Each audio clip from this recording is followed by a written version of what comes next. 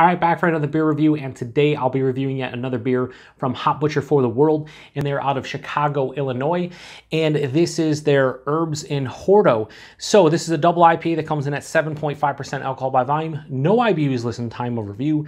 This can is approximately 2.5 weeks old. I'm going to give a huge thanks and shout out once again to Hop Butcher for hooking me up with this one. I'll post a link in the description box of the beer mail unboxing video I did that contains all the goodies they hooked me up with. And yeah, this one sounds quite interesting. They're using Strata and Mosaic hops, and on the back here tasting notes they say a red tropical, a dank berry, and pink lemonade. Dank berry is weird because in the last one I reviewed from them, which was their I Want to Believe, and it was another double IPA, I got pretty much dank strawberry, so interesting. But pink lemonade, I don't know, that sounds kind of interesting for a hop note or a tasting note from a beer that just has hops, but we'll see if that is indeed how this one rolls. This one's very murky. Jesus. Go something like that. It is going everywhere. Jesus. Throw this one over here like that. All right, so how does this one look? That looks like thick lemonade. Very murky and turbid, very dense looking to it. Almost looks like some kind of like chicken stock or something. Has about a finger of this off-white, creamy, super creamy looking head. That looks awesome. That beer just looks awesome. And it's in hashtag proper glassware, so it makes it even better, right? Let's get a nose.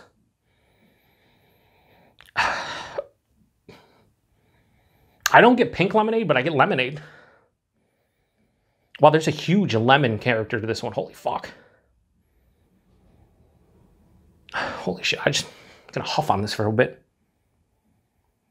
Yeah, I totally get lemonade. Here's the thing though.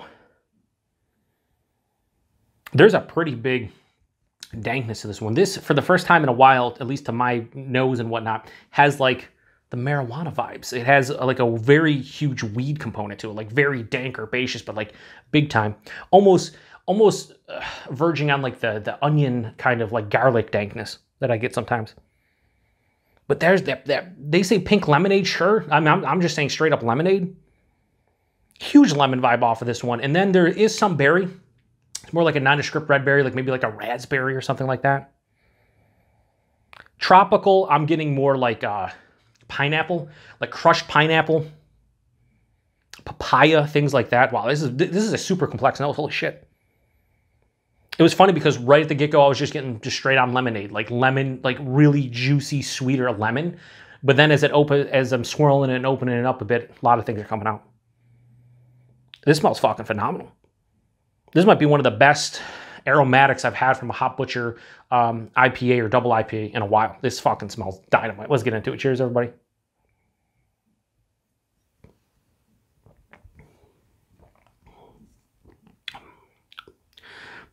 That is different in a really fucking cool way.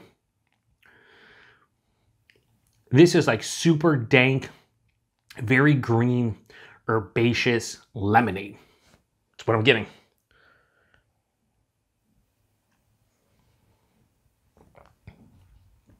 Body in this one's like higher side and medium, approaching low full. This has a thickness to it at 7.5% that I did not anticipate. The mouthfeel is fantastic. It's soft, it's smooth, it's creamy. At the same time, having that carbonation that you expect from a beer. So it's like you drink it and you're like, oh man, it's so soft and smooth. And you're like, holy shit, there's carbonation. It's prickly on the tongue, but it's still soft and smooth somehow. It's a mind fuck. Tastes so awesome. First off, can't even tell it's 7.5%. Only way I would know this is double IPA is because of the body and the mouthfeel and the flavors being that intense. Right at the front of the palate though, lemonade. I wouldn't necessarily say lemonade, probably just subliminally throwing it in my head just because I'm sitting there thinking I see pink lemonade, I'm like lemonade. It's basically sweet like lemon juice. Basically lemonade, but it's right at the forefront, it's lemonade.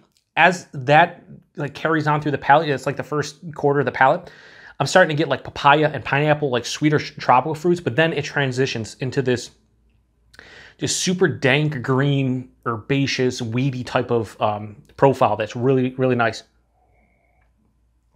All the while, that lemonade kind of character is underlying it. It starts off as the main component, but then just kind of dips underneath the rest of the character, so I'm left with like dank, herbaceous lemonade at the back of the palate. I'm not getting dank berry, I'm getting dank, just not berry for me. The finish, it has a mild to moderate bitterness, a semi-dry finish, but this is not too sweet. I thought it might be based on the nose, based on the first half palate, but it's not. It almost has an acidic kind of vibe to, like if you were drinking lemonade. This is definitely the definition to me of a mindfuck, but in a great way. It's just really, like I'm tearing into this and I want to go back because it's a very complex. At the same time, it's very enjoyable too.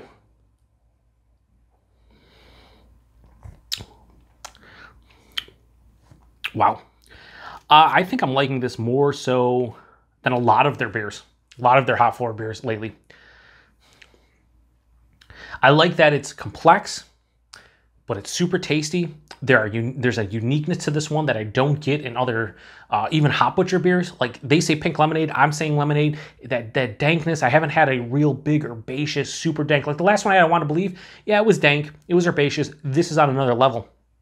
It has a great balance of that sweetness up front with the bitterness on the back end. It's dry enough that it kind of, and the carbonation there kind of wipes away the flavors. It finishes somewhat clean. It's just fucking good beer.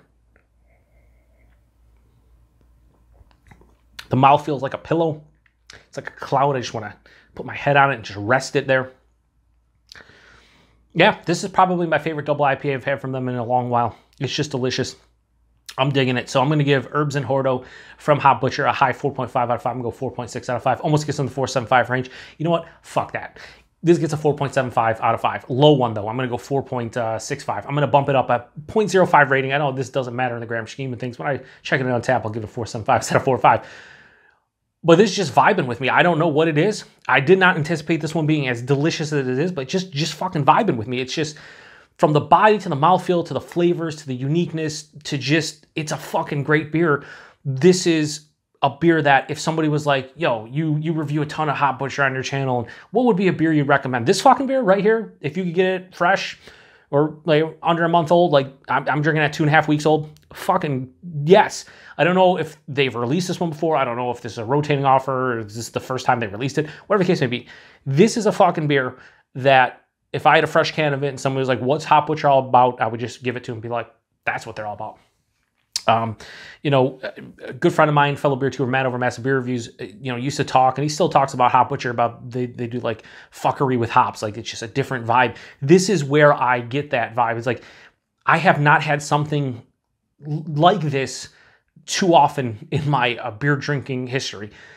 It's just a beer that, as you can see, I'm not getting, it's not emotional, but it's just, I'm getting very excited and into it because this is kind of what Hop Butcher's all about. This fucking beer right here is what Hop Butcher's all about. I don't know what anybody else out there has said about it. I know Hop Butcher's been sending a lot of beers to different beer tubers, but for me, this is next level fucking delicious stuff. This is what I like. This is what Hop Butcher's all about, and yeah, fucking great. And here's the best part: price and availability. Price point, $14.99 4-pack. Talking less than $4 a can. If I wanted to get something this good in my neck of the woods and go to like other half or a brewery like that, you're talking $20 a 4-pack. So the fact that they're like $4 or $5 cheaper is fucking great. And the availability kind of sucks because they are only in Chicago. Who knows? Maybe they'll start distributing at some point in the near future. But you know, if you do live in Chicago and you haven't had Hop Butcher and you like hop forward beers, I don't know what the fuck you're doing. You need to go out there and get some Hop Butcher because they make great shit. So I can't thank Hop Butcher enough for sending this one my way and all the beers that they send my way. But this one for me is hitting a bit different than the rest, and it deserves a 4.65 out of 5. It's that good. If you've had this one before, let me know what you think about it. There might be some people out there that are just like, oh yeah, it's all right. Other people that might have the same opinion as me, but I like to hear the feedback. I want to hear your opinions on these beers if you've had them before, so definitely post in the comment section. Appreciate everybody stopping by for another beer review here on the Beer Patrol. Hope you're drinking a delicious double IPA, and until the next one, cheers.